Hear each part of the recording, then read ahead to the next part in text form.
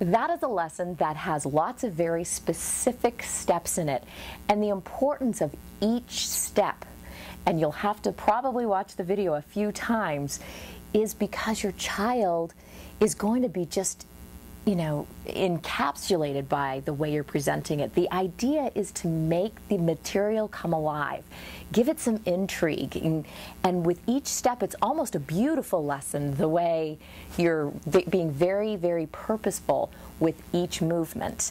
They will mimic that behavior. And what's beautiful about this material is many times a child's not ready to learn to tie their shoes because they don't have the fine motor control. And that's what all of the previous lessons in practical life are helping to develop. All of the spooning and the pinching and the pin poking, all of those lessons that seemed at the time not purposeful have a purpose. It's all about developing those muscles and that fine motor control so that they are prepared for lessons like the tying frame.